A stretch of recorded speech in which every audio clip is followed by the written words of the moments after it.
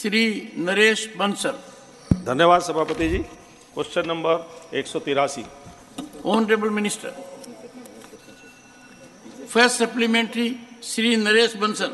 मैं सभापति जी आपके माध्यम से माननीय मंत्री जी से जानना चाहता हूं कि वाहन सुरक्षा मानकों में सुधार के लिए सरकार की क्या योजना है। Honourable minister. माननीय सभापति महोदय, वाहन के स्टैंडर्ड्स के बारे में अभी स्टार रेटिंग की सिस्टम शुरू हुई है। अभी 2 कंपनियों के गाड़ियों को स्टार रेटिंग सर्टिफिकेट मिला है।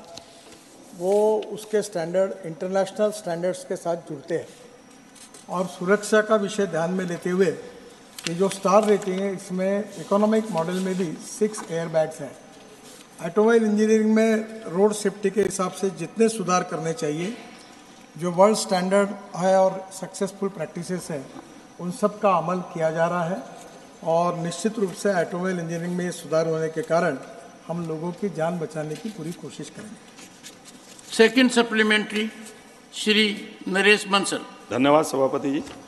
मैं माननीय मंत्री जी से जानना चाहता हूं कि उत्तराखंड के राष्ट्रीय राजमार्गों में, चूँकि उत्तराखंड में जो घटनाएं होती हैं उसमें अधिकतर मलबा आने से और खाई में गाड़ियाँ गिरने से होती है, तो मैं ये जानना चाहता हूं कि राजमार्गों पर ऐसे कितने राजमार्ग हैं उत्तराखंड के जिनमें अभी भी क्रैश बैरियर नहीं है या आंशिक रूप से हैं, तथा ऐसे कितने ब्लैक पॉइंट हैं जहां पहाड़ से मलबा आने से रोकने का काम पूरा हो चुका है अथवा कितने पर पूरा होना है। Honourable minister. सम्माननीय स्पीकर महोदय, उत्तराखंड में ब्लैक स्पॉट जो आइडेंटिफाई हुए 49 है, परमानेंट रेक्टिफिकेशन जो है 42 नंबर है और देश में भी 5,803 ब्लैक स्पॉट्स है और 3,972 हमको परमानेंट रेक्टिफिकेशन करने हैं। जहाँ तक उत्तराखंड का प्रॉब्लम है, इसमें बाढ़ में और लैंडस्लाइड्स में बहुत घटनाएं होती है और लगातार हिमालय का जो जियोलॉजी है वो इतना अड़चन का है कि कभी भी वो कोलैप्स हो जाता है। अभी हमने ये तय किया है कि इसमें जो काम हमने किया है, इसमें वर्ल्ड स्टैंडर्ड्स में जो टेक्नोलॉजी है, जो नए रिसर्च हुए, इनोवेशन हुए हैं, उसके आधार पर कल ही हमने एक निर्णय किया है कि इसके बाद लैंडस्लाइड्स में, ब्लैक स्पॉट्स में, जहाँ ये क्रैश बैरियर की बात है, इन सब बातों में विशेष रूप से चिंता करेंगे और इसके ऊपर करीब 10 साल की डिफेक्ट लायबिलिटी पीरियड रखेंगे। अगर इसमें कुछ कम ज़्यादा होगा तो वो जिम्मेदारी उनकी होगी। जो डिज़ाइन देंगे वो प्राइवेट कॉन्ट्रैक्टर को, जैसे हमारे डीपीआर में डिज़ाइन आता है, पर हमारा डीपीआर वर्ल्ड स्टैंडर्ड के हिसाब से जितना परफेक्ट चाहिए उतना नहीं है। इसमें विशेष रूप से स्वीडन, ऑस्ट्रिया या ऐसे स्विट्ज़रलैंड, इन देशों में इसी प्रकार की हिमालयन टेरेन जैसी परिस्थिति है और उन्होंने लैंडस्लाइड्स काफ़ी बड़े प्रमाण पर रोके हुए हैं। यहाँ की ये स्पेसिफिक जियोलॉजी को समझते हुए हम निश्चित रूप से ये प्रयास करेंगे। उत्तराखंड में अभी तक 726.65 करोड़ रुपए का लैंडस्लाइड प्रोटेक्शन वर्क को हमने मंजूर किया है। 20 landslide Jones and 11 sinking Jones, ये जो है माइनर ब्रिज है on 100 kilometre long section from Rudraprayag लामेरी village to हेलांग on NH07 in Uttarakhand under 4 धाम परियोजना। तो ये भी हम विशेष रूप से उसकी चिंता कर रहे हैं। टेंडर्स भी रिसीव किए हैं। सोशो इकोनॉमिक बेनिफिट में निश्चित रूप से यात्रा रूट में ये जो 4 धाम है, यात्रा है, रूट है, चमोली और रुद्रप्रयाग डिस्ट्रिक्ट में विशेष रूप से हम इसकी चिंता कर रहे हैं और इसमें कनेक्टिविटी इंडो चाइना बॉर्डर तक भी हमको इसमें सुधार करना है, ये भी प्लानिंग किया गया है। फिर भी यहाँ की जियोलॉजी बहुत ही स्पेशल है और हम लोग उसको आइडेंटिफाई करके वर्ल्ड की बेस्ट टेक्नोलॉजी का उपयोग करके और 10 साल की डिफेक्ट लायबिलिटी, ये प्रोजेक्ट जो तैयार करेंगे, डीपीआर बनाएंगे, उनके ऊपर, कॉन्ट्रैक्टर के ऊपर लगाकर और बेस्ट कोई भी उसमें गलती ना हो, इस प्रकार के सॉल्यूशन निकालकर इम्प्लीमेंट करने की कोशिश करेंगे। Third supplementary Shri Ayodhya Rami Reddy A. Through you, I wanted to know from the Honorable Minister, is there a plan of action with regard to the development of data analytics and advanced technology to identify and safeguard accident-prone spots? Is there any road safety compensatory fund for the families of those affected by road accident? If so, the details thereof. Honorable Minister. Sir, regarding road accidents, government has already taken decision to immediately help the victims. Under the responsibility of district collector, immediately we are giving them immediate help to them. Sir, this is issue related with the insurance company also, and now insurance company has accepted whatever the initial amount which we are going to give to the victims, that will be compensated by the insurance company. Sir, regarding the road safety, it is really a very serious issue.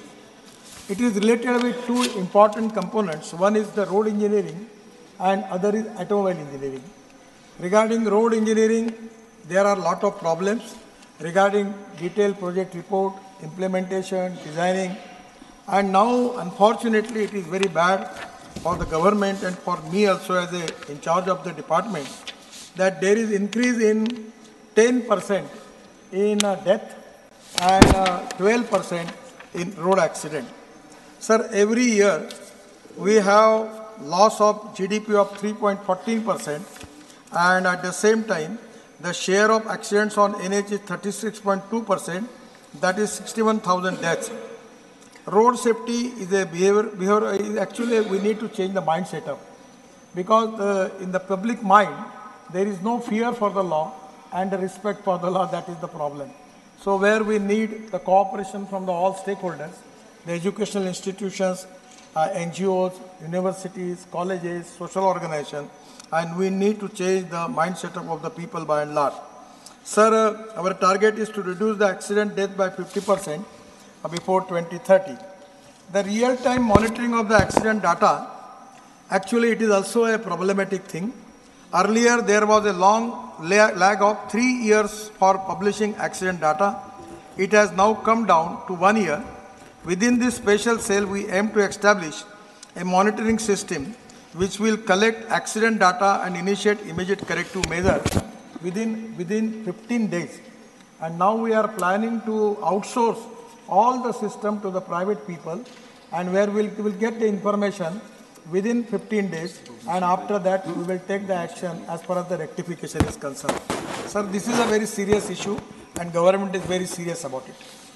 For supplementary, Shri Sashmit Patra. Honorable Chairman, sir, thank you for giving me this opportunity.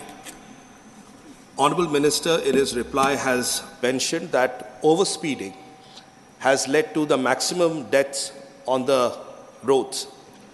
If it was 66.77% in 2020, it has increased to 75.05% of all accidents in 2022, about a 10% increase. My specific question is, just like for taxis and other vehicles, there are speed governors that they do not move above the speed limit of 80. Would the Honorable Minister consider providing some form of speed governors in vehicles, of private vehicles as well, so that they do not cross the speed limits going forward? Because it's alarming that 75% of the deaths are happening or accidents are happening because of overspeeding. Honorable Minister. Sir, one of the important things is the lane discipline is very important. Actually, I understand and actually I know that there are a lot of accidents because of overspeeding. But when the speed is high, at the same time the lane discipline is equally important. Anyone can come and just cross it and going into the mainstream. That is to be a big problem. So the 71% of accident because of overspeeding. Now we are already making the road of international standards. Road are designed for 120 km/h, and now particularly if we can maintain the lane discipline, then there will be no problem. But still there are two opinions. Some of the people are telling to us, and also there are some decisions from the court, highest court, that you should control the speed. And when we give the limited speed, the police has making challan, and when the road is designed for 120 km, and there is a, because it is in a concurrent list, the state government, they make it 80 km, and people have to pay the fine. So there is a, really it's a problematic situation where we take the opinion from the all state transport minister, because the subject is in the concurrent list, and after that considering all the opinions, and judgment of the court, then we will decide about it. Fifth supplementary, Dr. C.M. Ramesh. So, Minister said rightly, this lane discipline. Now, lot of controlled access roads has come, lot of roads throughout the country. For lane discipline, there is any plan to awareness to the drivers? Some vehicle has to go this much speed only in this line. Otherwise, mainly because of lane discipline only accidents has come. We have to promote this awareness to the drivers. Is there any plan? Honorable Minister. Already, Honorable Speaker, sir, already government has taken a lot of initiative regarding the education and training of the drivers. Lot of the private companies are also taking the initiative.